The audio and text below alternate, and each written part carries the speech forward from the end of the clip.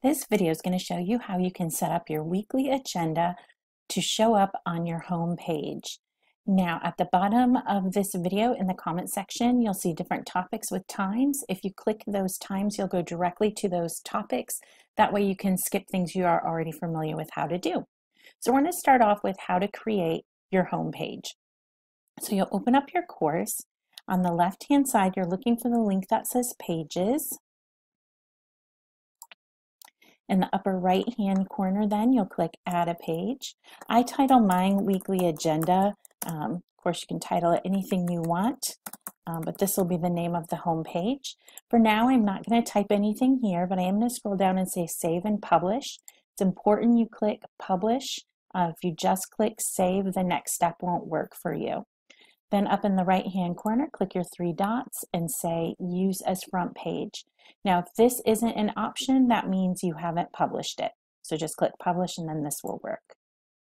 All right, now it's going to be my front page. I'm going to come over here to Home and I'm going to set it as my home page. So I'll say Choose Home Page and choose Pages Front Page, Save. From here, that page will default automatically to my home page.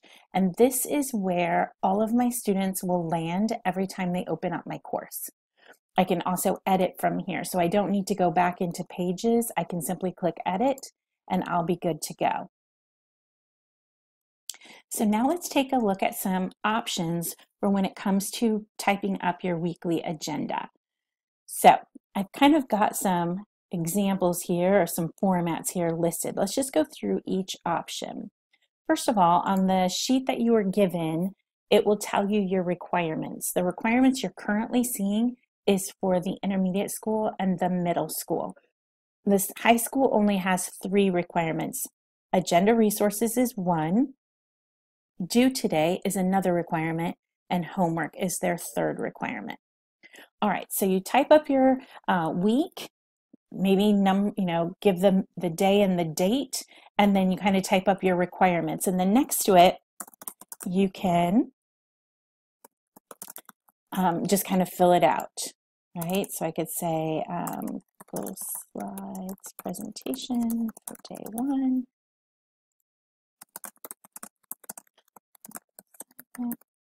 It is due today. Actually, nothing is due today because it's the start of a new unit, and homework finish.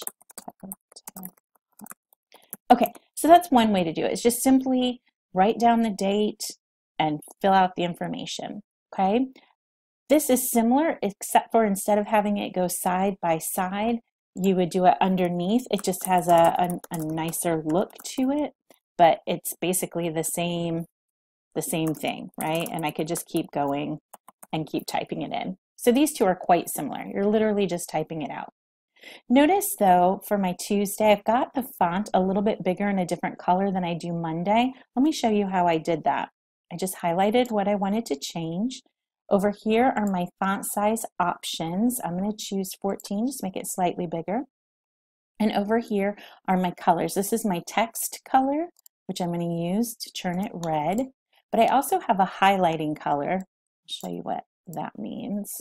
It just highlights it, okay? So I'll get rid of that. And then I think I'm also going to bold it.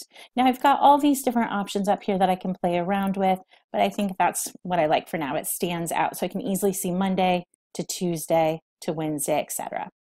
All right, so if you don't want to type it side by side, it looks, maybe not the way you want, or you don't like it this way, another option is to put it in a table. Okay, put your requirements on the left, fill in the table on the right, and then it's super easy.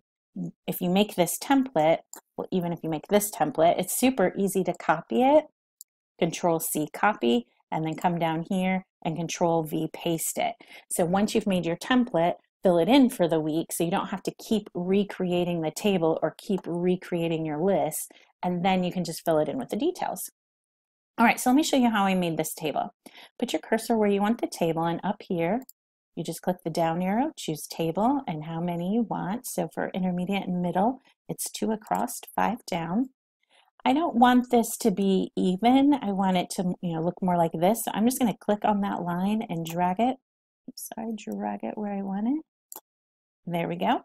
And then I can fill in my information, topic, agenda, resources, assignment, due today, and homework. And remember, the high school, you just have the 3 requirements. I'm going to highlight all of the boxes and choose bold. All right, and then you'll notice I turned one of my rose colors just to have it stand out a little bit. I will show you how to do that as well. There are several different ways you can do it. This is just the way that I find to be the easiest, but you surely can use whatever method you want.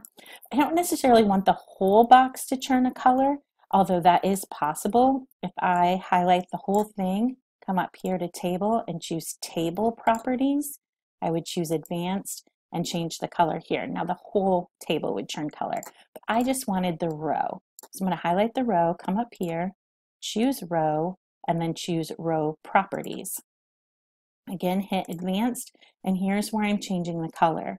Now I can say the color name, but if I do that, I'm going to get whatever color their green and black are. And to me, that's too dark. See how I like it a little bit lighter.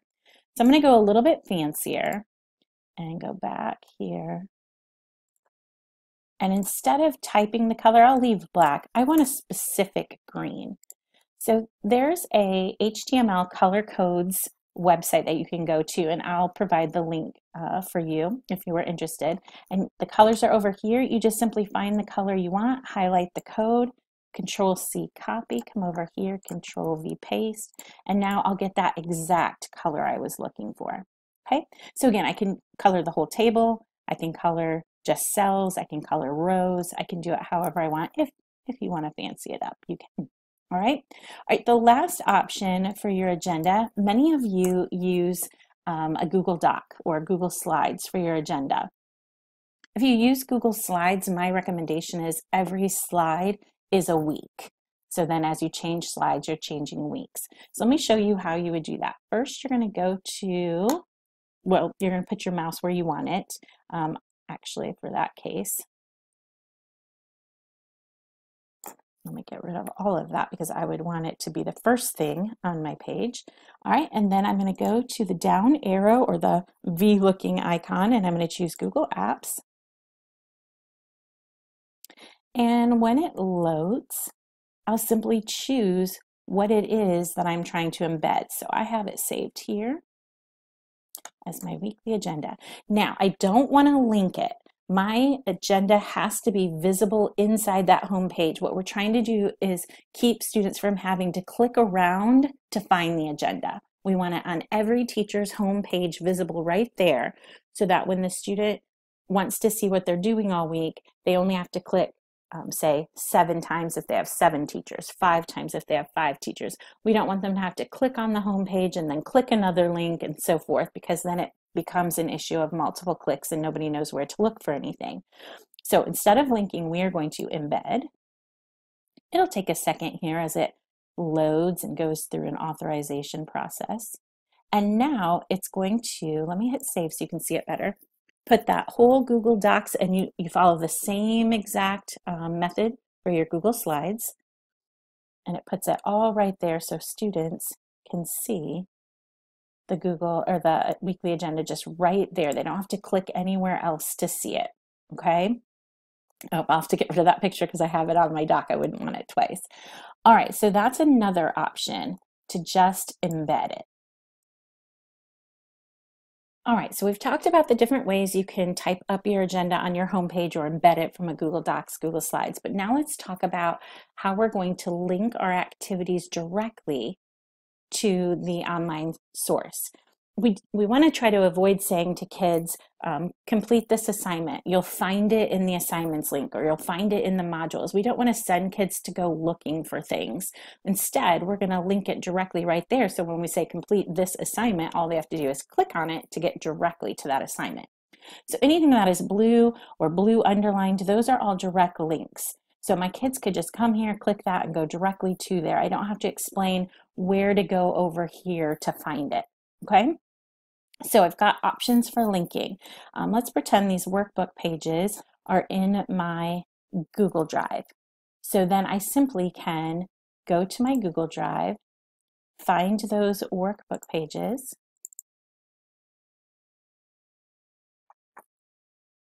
and then what I need to do is get the shareable link. And by the way, I probably didn't mention this when we embedded our Google Doc. You also have to go into your weekly agenda in your Google Doc or Google Slides and make sure you open it up. I would even recommend not just opening it up to anyone at Westfield can view it, but clicking the down arrow, clicking more, and choosing anyone with the link.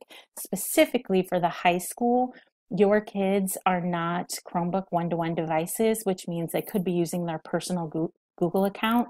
And if you limit it to their Westfield account, it'll be denied access.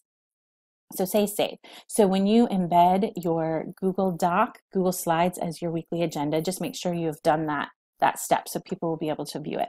Okay, so I have gotten my shareable link. I've copied it. I'm going to come back to Canvas. Notice I highlighted it. It just makes it a little bit prettier in the end. I'm going to come up here to link to a URL, Control V to paste it in and hit insert. And now that is a link. Okay, if I just paste the link in, I can do that. I'll hit space to turn it into a link, otherwise it stays black and it's not clickable. But see how that's just like a lot? So instead, it's nicer if you highlight the words you want to be that link and then put your link in. It just makes it neater, crisper for kids. Okay, so I linked to an outside URL. So any place on the website you want to link to, that's how you do it. If you want to link to someplace inside of Canvas, again, I'm going to tell you to highlight the words you want to be the link just to make it a little bit prettier. Come over here. In this case, it's an assignment, so I would look in the assignments. But just know I can link to files, images, pages, and any of these things are all linkable. So then I simply come down here and I would find the assignment that I'm wanting to link to. Oh, it's going to load slow, so you know what? I'm just going to pick this one, even though it doesn't say Telltale Heart. And then that turns into a link. Now, the other thing I can do if I don't want to highlight it first is I can simply come over here and pick the assignment. Notice it's going to call it whatever the name is. So that might work for you just fine as well. Maybe you don't want to highlight first. All right, so that's how we're going to link. And listen, I realize not everything is going to be able to be linked, but as many things as you can directly link to, the better for kids. Obviously, on e-learning days or days you have a sub, you'll want probably everything linked.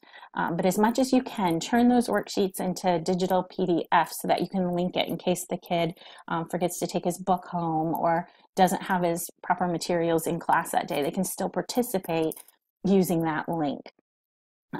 So anytime you can, link to an online textbook, link to Canvas assignments, link to worksheets. Anytime you're able to do that, the better. All right, last but not least, if you want to add images or even link from images to somewhere, you can totally do that too. So you can make this as plain as you want or as fancy as you want. It's really up to you, as long as you have the agenda right there on your home page, whether you've embedded it from a Google Doc or typed it up in a table or just simply typed it. That is all that's being required of you. So last but not least, if you want to add an image, it's super simple to do. You can come over here to images, say upload a new image, choose the file, and then just have your image downloaded. Now you can upload a GIF, or if you call it GIF, you can do that. Like I had the happening this week was a GIF. So let me upload one of those and show you. I don't do the decorative image, so I just put the check mark there to get rid of it. So I'll upload that. And then to change the size, simply click on your image. Your little squares on each corner will come up and you can make it whatever size you want. So we have the option of GIFs or we have the option of plain images.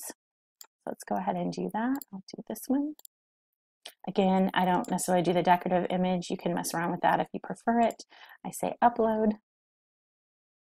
All right, and again, to change the size, let me make this bigger. Click on it. The little corners will come up. Modules. Now, some of you guys like to have your modules as your home page, and all of a sudden we're disrupting that by saying your agenda has to be on your home page. What you could do is make some sort of image or button, or simply just type the word modules and make it as big as you want. Do that too. Even change the color if you wanted to, but you can make these links to your modules. So it's still on the home page. Kids would just click it to go there instead of having to come over here and click modules. So if I want to make my image a link, and this is any link for any image, I simply click on it to highlight it. And in this case, since it's saying modules, I'm going to come over here. Oh, this class doesn't have any modules. Oh, I'm sorry. Okay, we're going to pretend. Oh, I probably don't have anything in this class. There we go. We're going to pretend this is the modules because they all link the exact same way. And you would simply click on the modules you wanted it to go to. Okay, so your current module, your current unit of study, all the modules will show. Whichever one you link to it is going to be the first one that shows. So if you've got 4 modules visible to students, just pick one of those, because once they click it, they're going to see all of the modules that are visible to them. So it doesn't really necessarily matter which one you pick, just select one. All right, and then same thing here. If I wanted to make these words, because I don't want to do an image, the link, that's fine. Again, pretend this is my, my modules down here, and just click on it, and it turns it into a link. Okay, if I hover my mouse there, you're going to see it's blue and underlined. So we know it's a link, and this one is also a link. All right, so that's one last way to kind of fancy up your page if you want to. I've shown you how you can add color. You can add color to your whole page if you wanted to. It's a little bit harder, but it's definitely doable. Just email Linda Horner if you want the directions on that. But you can also add color to tables. You can use tables for your weekly agenda or not. It's up to you. You can embed Google Doc or Google Slides if you prefer. But the key is, when kids click on your course, they must be able to immediately, right there in front of them, see the weekly agenda with the most current week on top. Whether or not you add pictures, extra, resources, whatever, that's totally up to you. Again, it can be as plain or simple as you want it, but the most current week needs to be there. Then, as you finish a week, you'll scroll down and you need to have all the previous weeks listed as well. So once you get to a whole quarter, you'll have 9 weeks with the most current on top, followed by the previous week, by the previous week, by the previous week for all 9. If you're a trimester, that'll be 12. And then at the end of that quarter or trimester, you can delete all those weekly agendas out and you'll start fresh. But this way, if you have a student who was absent, say Thursday and Friday of last week, and they're looking at the current week, they don't have to go and find it. They can just scroll down and see it. There was what I missed Thursday, there's what I missed Friday. It's all in one place, regardless of what they're looking for. The whole quarter is right there, or the whole semester is right, or trimester is right there. All right, if you ever have any questions about how to create your home page, how to add your weekly agenda information, how to pretty it up, you can always email me at Linda Horner, and I'm happy to help answer your questions or even sit down with you one-on-one and help you create your page.